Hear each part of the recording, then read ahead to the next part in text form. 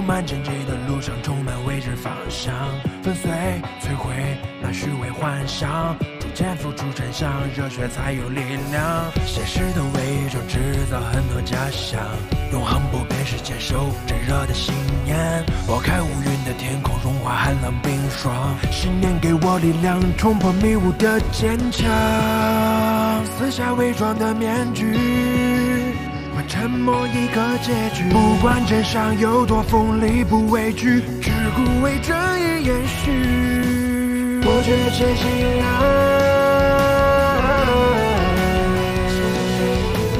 我却坚信爱，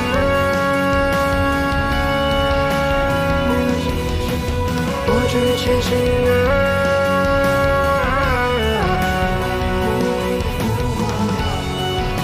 为沉默解开这结局，内心的方向。为沉默解开这结局，内心的方向。我是法医，根据照片上呈现的结果，我确定你女儿已经遇害，但更具体的情况得等找到她才能确定。我不相信法医的话，我没见到我女儿，我不认。我们警察专门找上门，希望您可以意识到这个事情的严重性。我能帮你什么？谈谈你女儿。我女儿是个好孩子啊，跟别人家的孩子啊没什么不一样的。我也说不准，就是小时候想当明星啊，怎么劝她，她都不听。您知不知道关于你女儿工作上的事情？有时候问她，她也不说。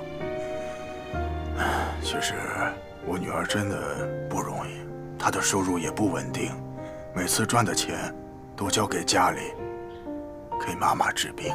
您夫人怎么了？尿毒症、重症，在医院做透析呢。大夫说再不换肾，她人就不行了。当时我急的，准备把房子卖掉筹备钱。我女儿当时阻止了我，她说她能弄到30万块钱的手术费。那您最后一次见到你女儿是什么时候？26号，26号晚上6点钟，吃完晚饭，她就出去了，到现在还没有回来。打电话，手机关机。后来，我收到一条默默被绑架的照片，是用默默手机发过来的。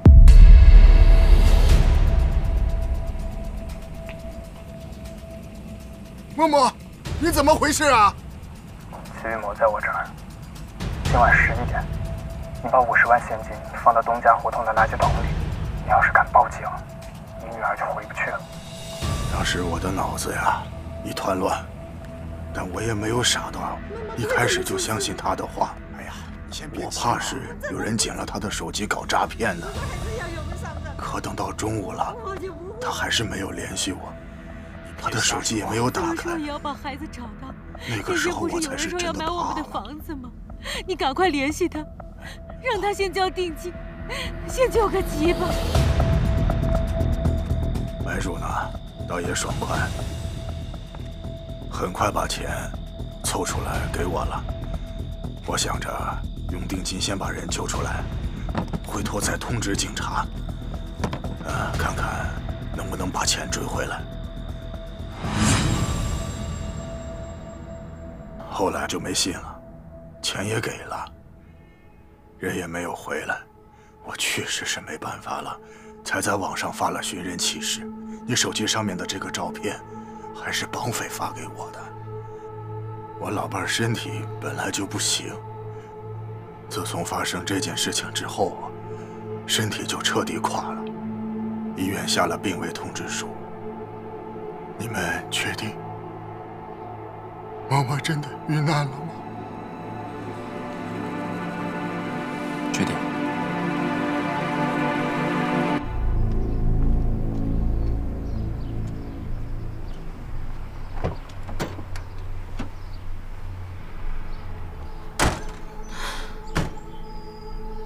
太可恶了，把一个原本就不堪重负的家庭彻底给毁了。从照片上来看，应该是绑架勒索以前就已经杀了曲雨墨了。其实本来交易赎金的时候是最佳逮捕时机，而现在距离交易已经过了48小时。这个案子的难度太大了。当务之急是找到曲雨墨的尸体。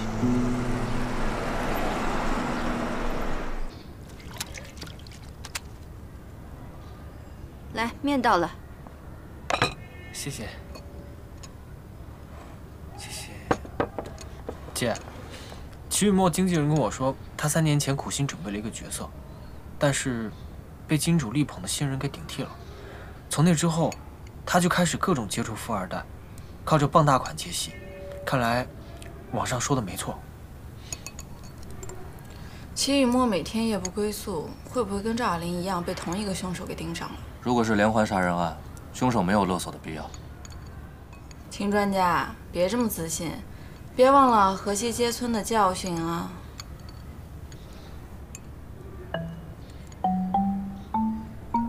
河西街的案子，我没有任何的判断失误。失误倒是没有，就差点把一个派出所的人都给得罪了。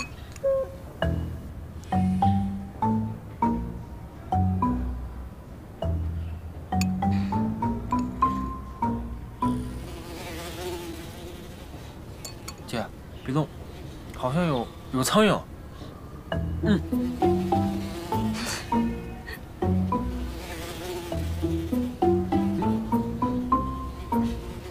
在他头上呢。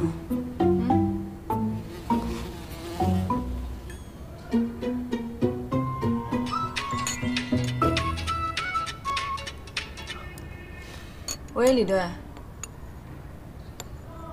哦，尸体找到了。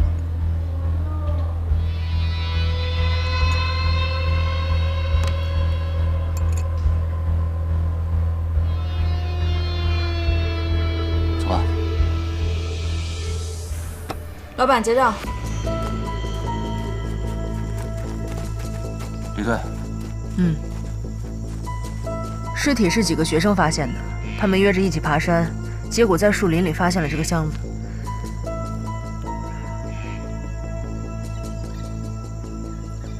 这种行李箱随处可见，跟推断一样，受害者死于勒毙，而且没有其他外伤。这个地方太偏僻，没有监控，可能只能从尸源和物证入手了。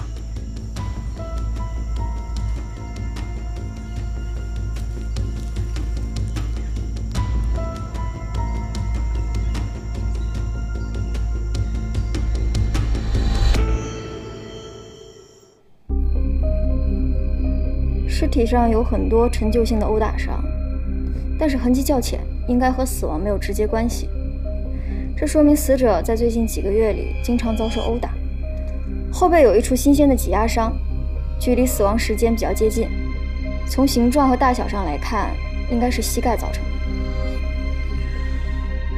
开始解剖吧。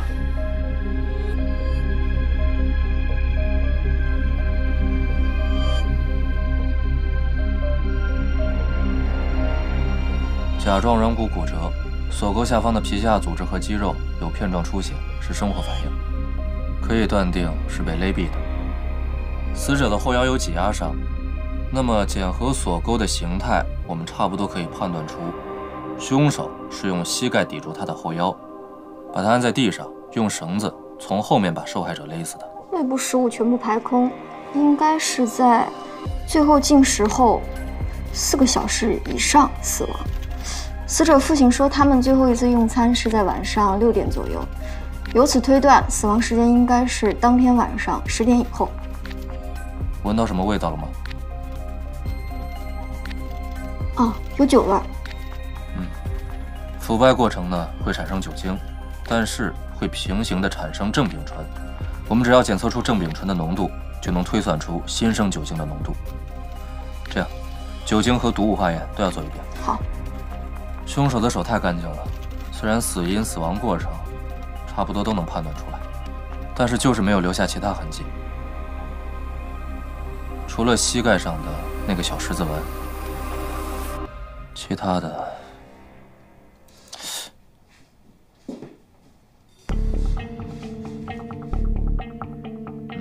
你觉得这个十字纹像什么呀？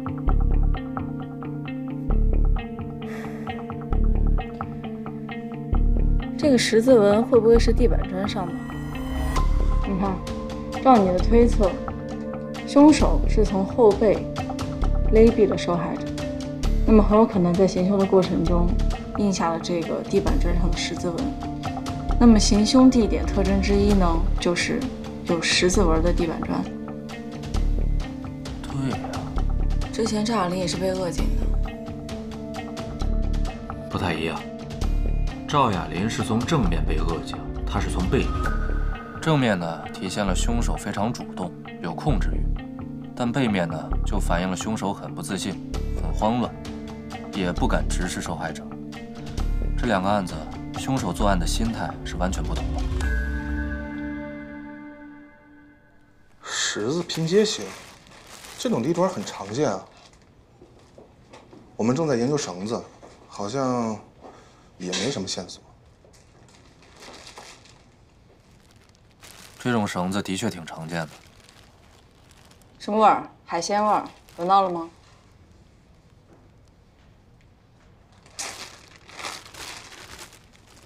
还有，闻闻，就这味儿。什么味儿啊？螃蟹的味儿啊，闻。哎呀，这味儿我太熟了。去年夏天，李队送了我一盒帝王蟹，结果我给忘了放冰箱了。2天之后再拿出来，哇塞，那味儿好多天都散不出去。帝王蟹。哦，你别说，帝王蟹真的还挺贵的，但特好吃。等我那个开工资了，我请你们去吃一顿。我们要继续聊帝王蟹吗？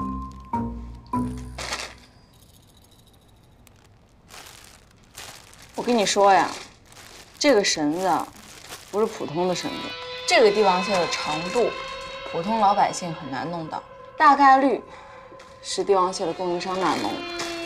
简单，我知道龙帆做帝王蟹的就那几家，回头我们挨个查一下。根据尸检和物证情况，我们调查的方向锁定了嫌疑人大概是富二代群体。看一下这2个人。这2个人都参与过帝王蟹的买卖，其中李威呢在青年路有一家蟹王餐厅，信管部门和网管部门调出了齐雨墨的网络聊天记录和通讯记录。黄忠英，盛世金融黄总的儿子，在公司担任副总的职务，他和齐雨墨有情感关系。李威，百家影视公司的董事长，蟹王餐厅的投资人。齐雨墨在遇害的前夜曾经到过若水市蓝鲸酒店，进了李威的房间，10分钟后离开酒店，监控拍得一清二楚。这2个人都参与过帝王蟹的买卖，而且也符合我们推测中凶手的一些阶级特点。公司秘书说黄忠英出差联络不上，但我们查了监控，发现黄忠英从今天早上进公司之后就一直没有出来。这个人现在应该在躲避我们的调查。今天晚上死守一下，会会他。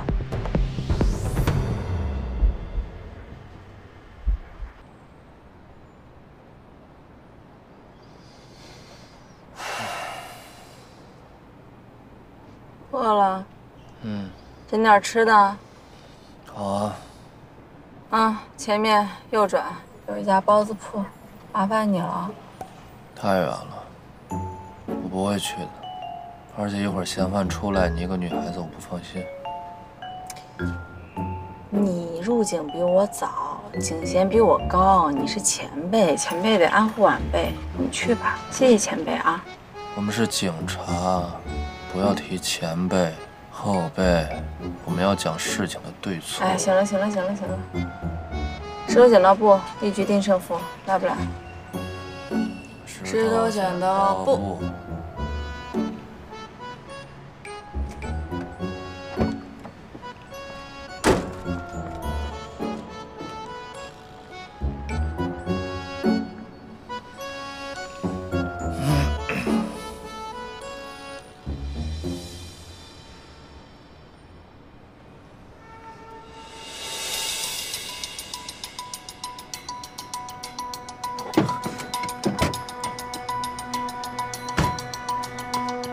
王先生是吧？警察，问你几个问题。没时间。你认识曲雨墨吗？不认识。我是警察，你最好配合我的工作。我不配合那又怎么样？欠揍。根据《中华人民共和国人民警察法》第35条，中华人民共和国。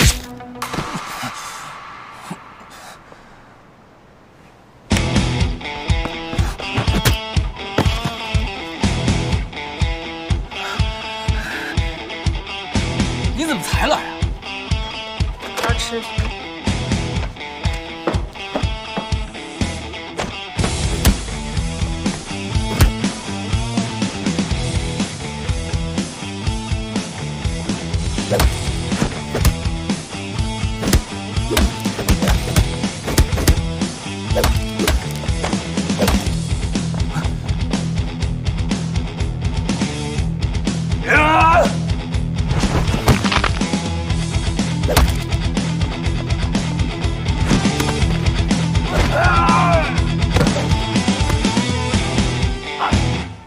凭什么抓我？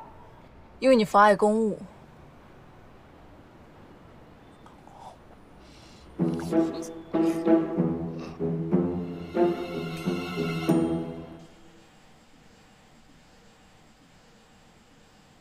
把手机还给我！我叫律师，你跟我律师聊。你跟秦雨墨很熟吧？我说了，我不认识他。秦雨墨死了。这是一起性质非常严重的刑事案件，没有证据我们是不会找你的。所以我希望你认真配合我们的调查。当然，你放心，我们呢不会冤枉任何一个好人，也不会放过任何一个坏人。妨碍公务的事情先搁一边，但如果你不认真配合的话，我们将以妨碍公务之名申请公诉。所以，你需要让你父亲请一个律师过来吗？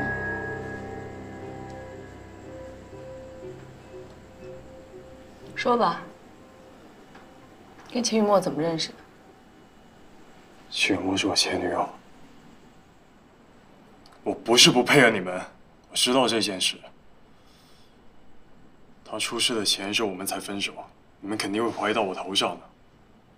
我才不想惹这种麻烦。为什么分手？奔着钱来的，分手很奇怪吗？说具体一点。本来还以为她这种阴柔的女生还比较单纯一点。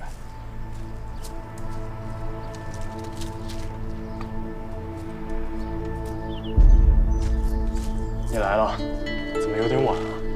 我家里有点事儿。没事，今天约你出来，主要想跟你说一件事。你也知道我比较直接。我有事儿也先跟你说吧。我妈妈她需要换肾，能借我30万吗？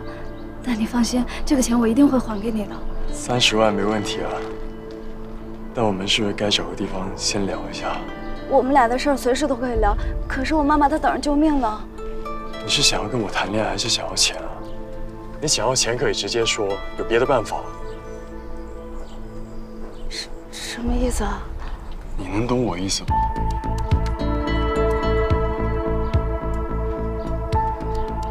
今晚我陪你，但你能先借我30万吗？30万？你以为你是谁啊？就你也配啊？后来他给我打了几通电话，我故意没接，想看一下他什么反应。23号你们分手，3天后他就遇害了。为了钱呗，被骗了呗。该说的说完了，放我走吧。当然不行。秦雨墨的案子我们还会调查，你妨碍公务的事儿还没完。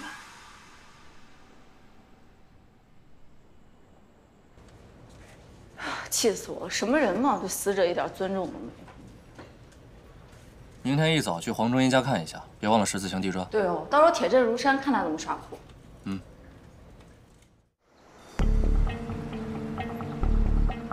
黄忠英家全是木地板。黄忠英家看起来的确不像作案现场，但也不能排除他的嫌疑。我查小区监控，查到了黄忠英的出行记录。他在当天晚上9点到家，一直待到第2天早上7点，但期间有访客的出入记录，没有曲雨墨的。如果说他家既不是作案现场，他又有不在场的证明，那么他就不是凶手。还有其他进展吗？查查到了齐雨墨的出行记录。记录显示，当天下午6点半，齐雨墨离开龙帆市，一直到8点左右才再次出现。他到了若水市东街的路边，下车后进入东街的巷子，那里有一家按摩店。我还问了他的经纪公司，说齐雨墨近期没有签任何戏。走，去另外一个城市。那个按摩店是第2线艺人李薇经常去的地方。出发。好。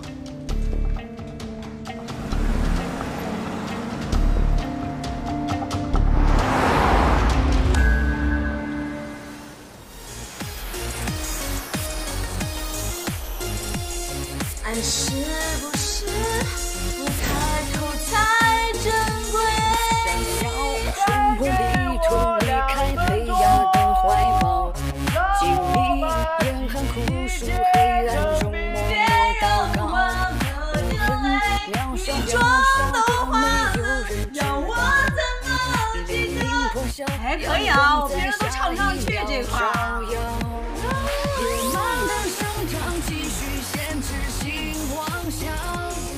行了，别唱了。行。你们是第一次来吗？啊。享受一下这儿的特色，一边按摩一边唱歌。来，你唱2句。你是来唱歌的吗？我们不是第一次来，我们也是那个好朋友推荐的。李薇，薇哥，你肯定认识吧？李薇哥谁不认识啊？你们是来找他拍电视的吧？看你们都是帅哥美女。哎，你说这个李薇也真是的啊，让我们这么早过来，说那个让我们捏脚等他，我给他打电话也打不通。李薇哥啊，就在对面威武，我刚刚还看见他进去呢。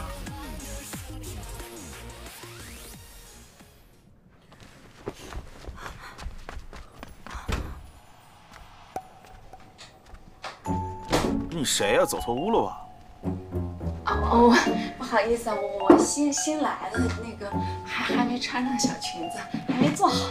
哦，我点的88号，不是你吗？姐还没下钟呢，要不那个你再等等。不用，小姑娘长得挺好看。我是做影视公司的，想当明星，跟哥说。哥捧红你，谢谢哥，不好意思。哎呦，水怎么这么烫啊？不好意思，我新来的，那个我也不懂，他们说那个水热，对是。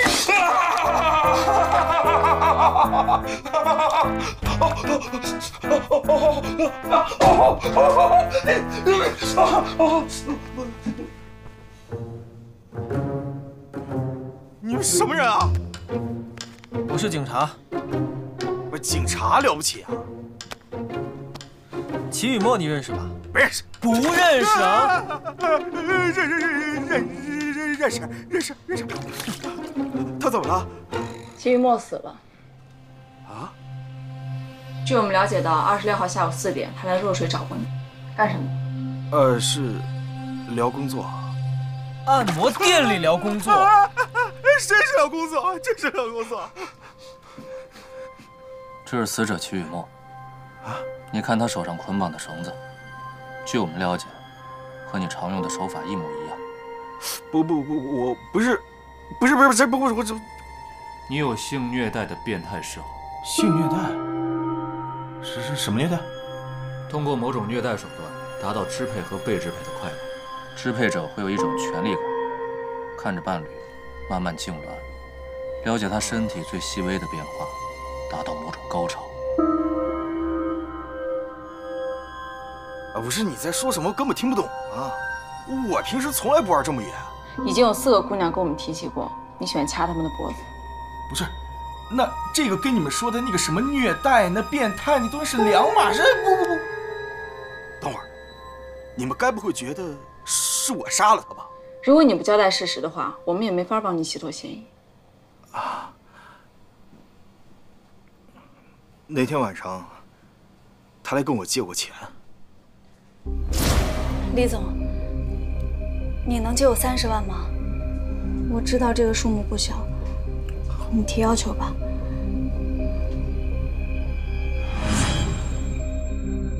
他不是刚分手吗？然后母亲又重病，急需救命钱。我完全是出于同情心，我当晚就把30万给他了，然后就当是他拍戏的预付款。哪儿给他的？我们从按摩店出去之后，去附近酒店开了一个房间。那我先去洗一下。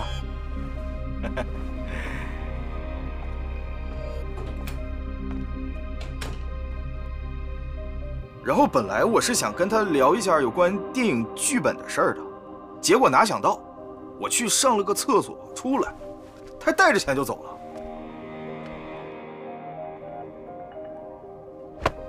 人也联系不上。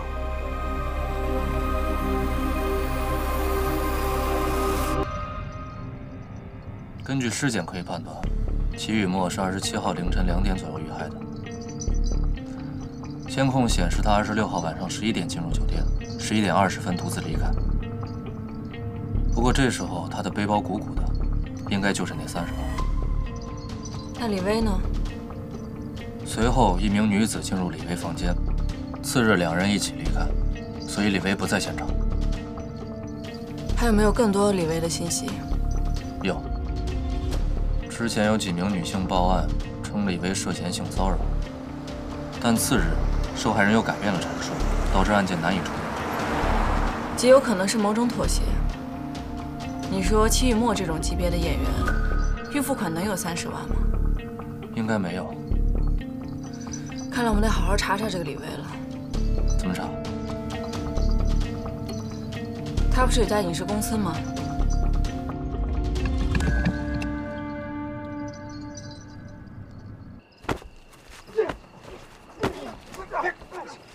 看，停！怎么回事？穿帮了！不知道啊？导演，这俩都是替身。替身？俩都是替身。演员呢？这个武戏他说他不会打，让人自己来打，赶紧的。他回宾馆休息去了。我回宾馆了。行，记着啊，下次找演员必须给我找会打的、敬业的。是导演。哎，导演，你不是后边有2个新电影要招演员吗？我就2个特别好的演员。是吗？真的。来！导演，哎，这是他经纪人。导演您好，我们公司的演员林当，不迟到，不早退，特别敬业，不用替身，也从来不回宾馆。条件还不错嘛。有什么特长吗？耍剑。耍剑。还有呢？双截棍、跆拳道。花拳绣腿我见多了，有没有什么真功夫？导演，你确定要看？对呀。给导演表演。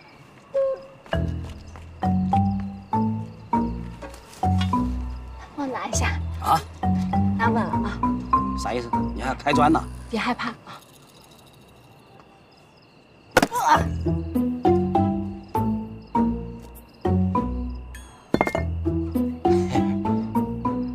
就你了。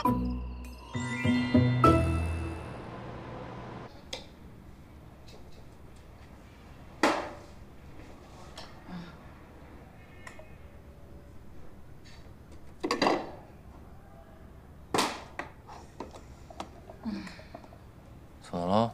不是说好的今天给我打电话告诉我结果吗？怎么到现在都没给我打电话呀？你说我昨天表现到底怎么样啊？表现挺好，一会儿他可能就给你打了。真的？哎，那个，你说你要真是试中了这个戏，会不会你以后就当明星去了？真的呀？你也觉得我行啊？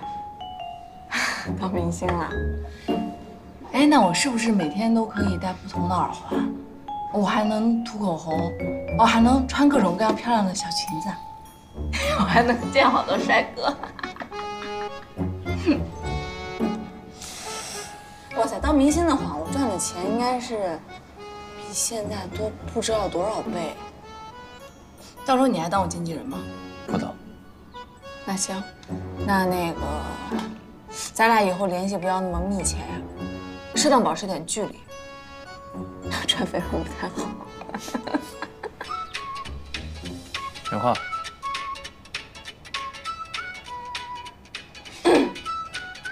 来了啊！喂。喂，你好，是昨晚事件的领导女士吗？我们导演对你印象深刻，叫你来一起吃个饭，还有资方老大。啊，好的好的，那我回去收拾一下，马上就过去啊。哎，好的。用得着这么说话？因为我不能放过任何一次机会。我陪你去吧。不用，你去碍事儿。姐姐要去当大明星喽！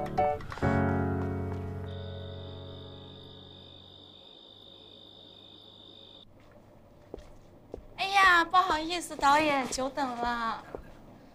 哎呀，怎么才来？哎呀，不好意思。我来介绍一下啊，这是我们后面那个戏的投资方孙德利，孙总。真好。这就是我跟你说的那个单手劈砖那个女演员。啊，是这样的，铃铛啊，我们后面那个戏呢，我跟孙总啊想捧你做女主角。真的吗，导演？千真万确。啊，这样我就不陪你们了，我还有点事儿，好吧？哦，那我就先撤了。啊，导演再见。导演辛苦啊，有事你先忙，你先忙。好，工作第一，工作第一。对。帮你只能帮到这儿了啊，把孙总陪好了啊。小姑娘，来，过来坐，过来坐。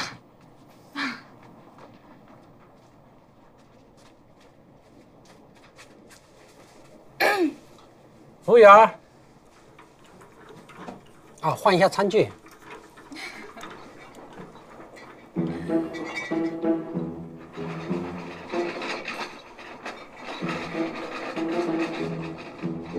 导演说你挺厉害。哦。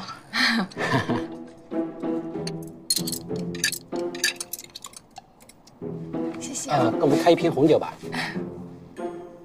先生，我们这里白酒也特别好，要不要尝一下？我看那瓶红酒不错。我们这里有茅台和套马杆，现在打折促销。还是红酒吧，红酒喝了对女孩子健康。我喝红的，谢谢。有品位。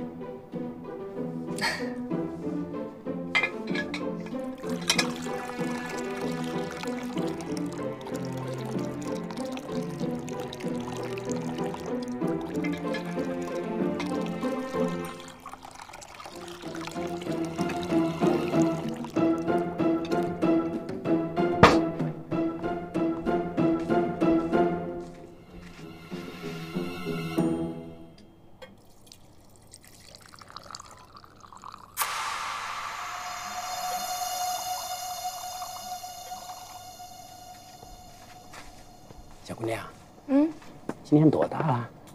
你猜。我看你也就23左右。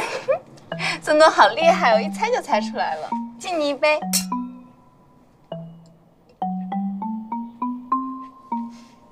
服务员，哦，我们这边不需要服务了。我们这里有规定，我必须待在这儿。目前我这里不需要了。您是不是看我不开心？我可以给您跳一段舞蹈。啊，也倒不是，我们有一些私密的事情要谈。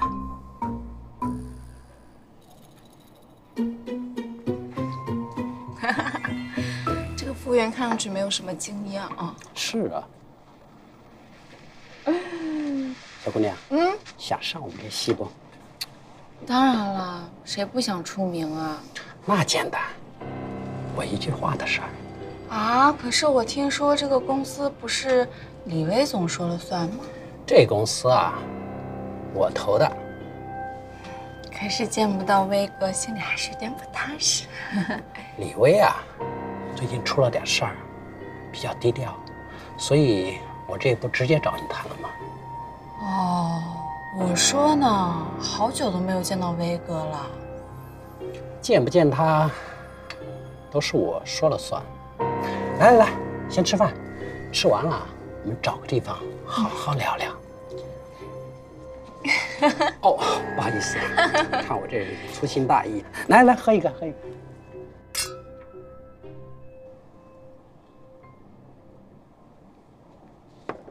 哦，不好意思啊，我想去个洗手间。啊，没事，进去。谢谢，一会儿就回来。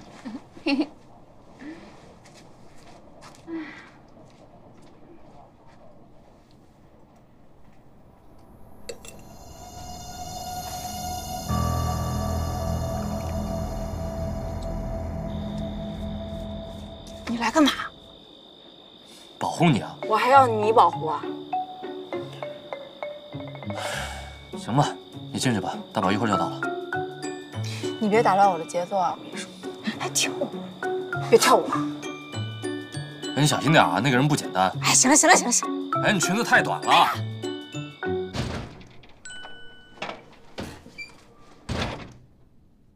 哎呀，实在不好意思，久等了。没事没事，来坐坐坐。来，为我们明日的合作庆祝一下。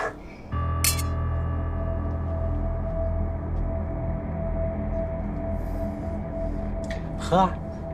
怎么不喝啊？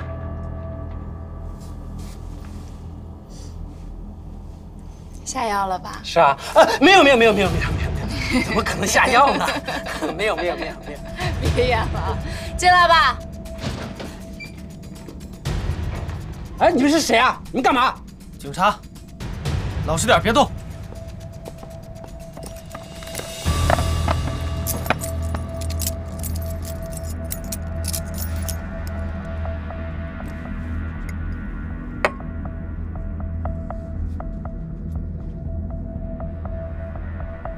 所以这些套路都是李薇教你的。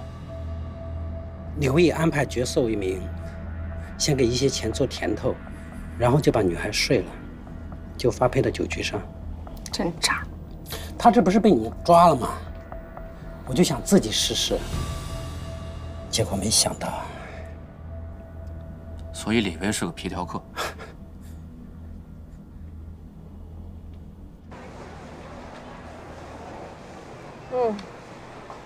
饿死我了！我刚还以为今天我能蹭到好吃的呢。姐，你吃慢点，吃慢点。你站点，你怎么知道他给我下药啊？他总把手放在口袋里，说明他随时准备拿东西。选酒的时候，他就坚持要红酒，因为红色可以更好的遮蔽异物。他口袋的一角有点湿，说明有液体渗透。我确认，他准备了迷幻剂，已经开封，随时准备下药。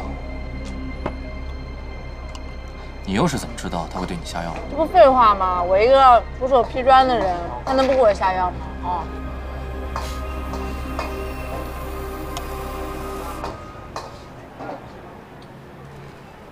李薇这帮人披着影视公司的外衣，用项目吸引受害人，干着见不得人的勾当。受害人遍布10几个省。这回在兄弟单位的配合下，他们被一举打掉，10几个人被抓，也算是一大收获。如果之前的受害者绝不妥协、勇敢站出来的话，可能就不会有那么多受害者步入后尘。可怜的齐雨墨，这俩男人呢，一个打着爱情的旗号，一个用事业当诱饵，没有一个人付出真心。所以这个案子，我们必须尽快抓到真凶，给他和他的父母一个交代。那现在既然排除了李薇的作案嫌疑，之后他会去哪儿呢？齐雨墨遇害当天的12点20分，离开酒店进入暗巷，所以他极有可能在暗巷中被人劫持。那我们还等什么呢？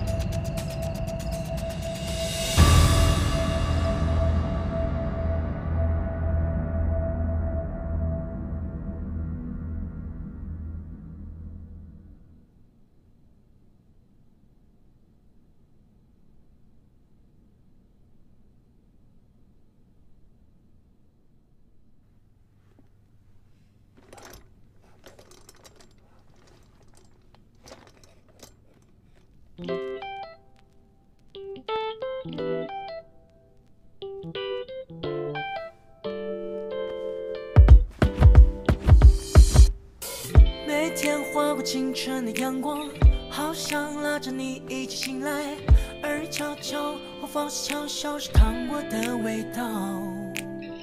每天帮我划过天空的霞光，淡在渐渐流进雨后的微凉。Every day loving you， 我想和你分享围绕我身边的一切。怀疑我的一切是甜蜜的滋味。我想带你拥抱围绕我们的美好，还有那热闹，放不开有你的怀抱。I'm dreaming, loving， 看着你的眼，感觉世界都停止运转。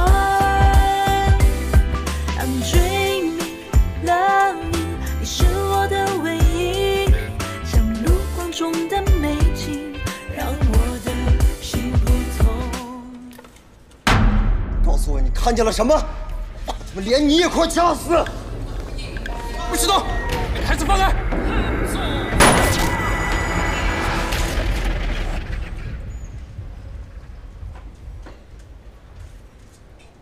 哎，醒了，刚好有一个新线索，你过来看一眼。技术人员刚发过来的。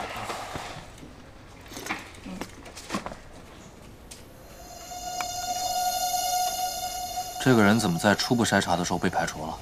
第一轮没有找到他的原因，我们分析很有可能是对方用指纹解锁的方式解锁了秦雨墨的手机，然后删掉了自己和他的聊天记录。删掉记录啊？嗯，他也以为这样我们就查不到他。给你看这个人的信息：城西，龙帆音乐学院大4的学生，母亲是海鲜加工厂的员工。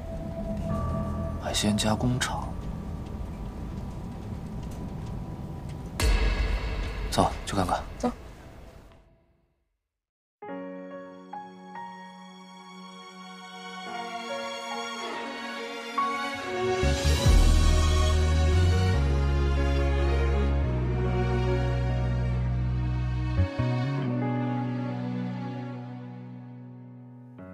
睁开眼，幻想到你怀中，讨厌这种小冲动。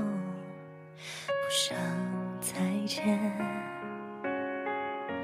怀念着你的气息和那熟悉的坏脾气，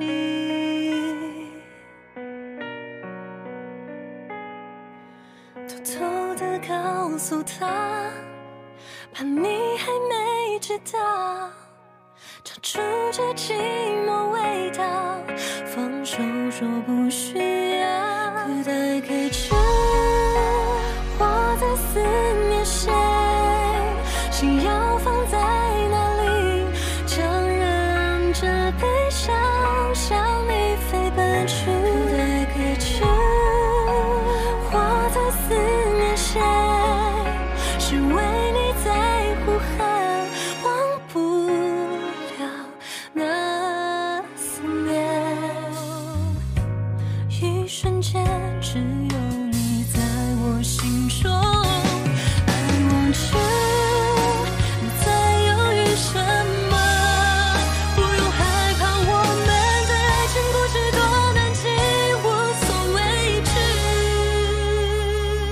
I want you， 我还在思念谁，可我还是没知道，曾经我们都在彼此梦中。I want you， 没想起你的脸，守住最爱的梦，看哭在你身后，